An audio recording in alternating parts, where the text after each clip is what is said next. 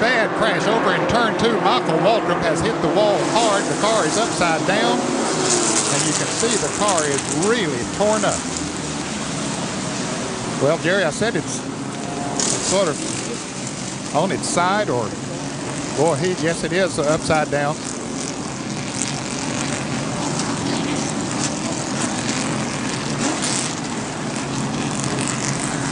Michael Waltrip in his car having hard contact out of turn 2.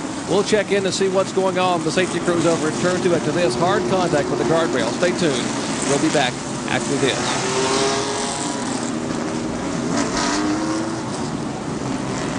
Turn 2, Michael Waltrip's car begins to slip and slide on the outside and contacts the concrete wall nearly head-on. The car is sawed in half by that concrete barrier there. One of the most spectacular and violent crashes I have ever seen, Ned Jarrett.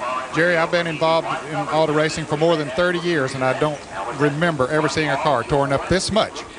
The safety crews had run over to the car. Likewise, older brother Darrell Waltrip was there. Let's check with Benny Parsons. Cage is all bowed up. I looked at him. He looked up at me and winked. So, Mom, Dad, he's a Waltrip. He's got a pretty hard head. And I'll tell you what, a testimony to the way these automobiles are built. Certainly, Ned, of course, this Banjo Matthews car put together for Ronnie Silver a few years ago. The roll cage was intact, and there is Michael Waltrip now standing up, climbing out from around that shredded, mangled mass of sheet metal that was a Pontiac Grand Prix just a few moments ago. Michael now walking over to try to get into the safety car. And take a look at this, Ned. There's nothing left of the automobile, and yet the man has walked away from it.